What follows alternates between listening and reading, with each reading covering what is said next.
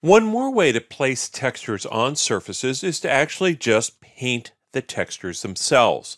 And we can do this by using Maya's 3D Paint tool. So let's take a look at how this works. We've got 3D Paint under the Rendering menu set under Texturing. Now before I do anything, I'm going to go ahead and turn off a layer here. We have two layers. One is for the ground itself. The other is for all the other stuff. So I'm going to turn off the stuff and just leave the ground and go ahead and select that. And now I'm going to go into Texturing 3D Paint tool. And I want to make sure that I click the options here because we're going to be working with this quite a bit. And this brings up the tool settings.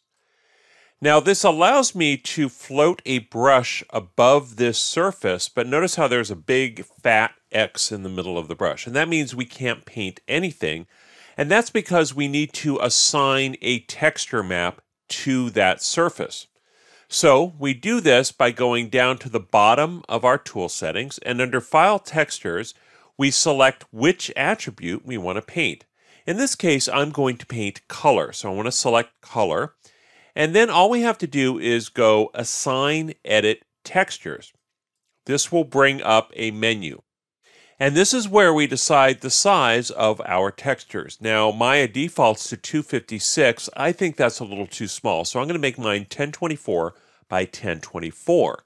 And then we can choose whatever image format we want. I'm going to use JPEG. So once we hit Assign Edit Textures, now our brush is active. Now, this is the standard brush interface that we've used before. You may be familiar with it from sculpting. And we can change the radius of our brush here, or we can change the type of brush as well. So if we want a harder edge brush, we can do that here or here. Now we can also paint with a color. So if we want to, we can just go ahead and select and start to paint. We can also do opacity, so we don't have to paint with the full color. We can just add in color if we want. Now another great tool is flood. And this allows you to flood the entire surface. Now, this is not the same as Photoshop's flood, where it will stop when it hits a differing color. This will flood everything no matter what.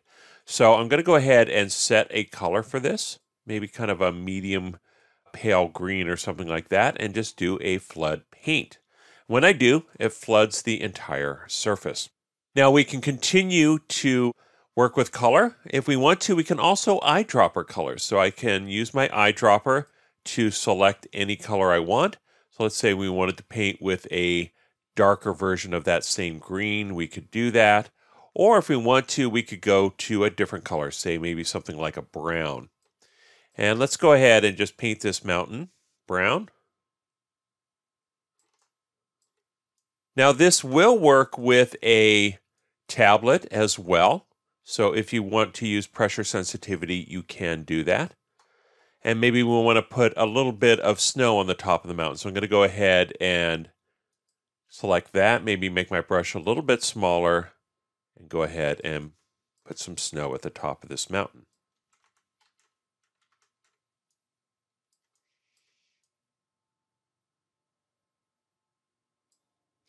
And I also can dial up my opacity to make that stick a little bit better.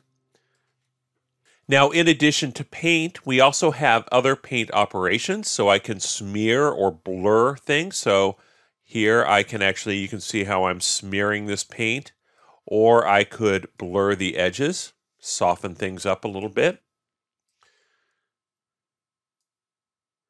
So we really do have a fairly good amount of tools here that we can use to actually paint textures. Now, some people use these to paint actual textures.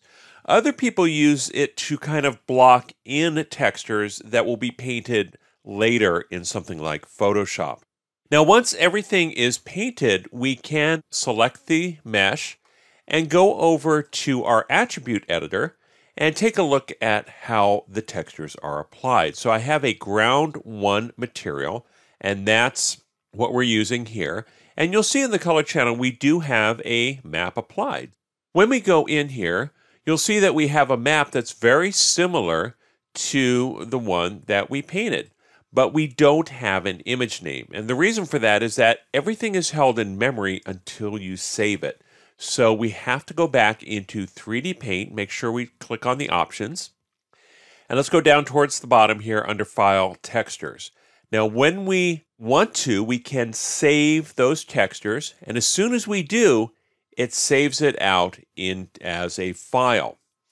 Now, that file is located in your Source Images 3D Paint Textures. So if I go to Source Images, we should have a 3D Paint Textures folder, and then a folder for the actual file name, and then our color. Now, the color is named with the actual name of the object and the channel. So now that you have that image, you could bring that into Photoshop to retouch it or add some more effects. So hopefully this gives you just one more tool to texture and manipulate the textures on objects.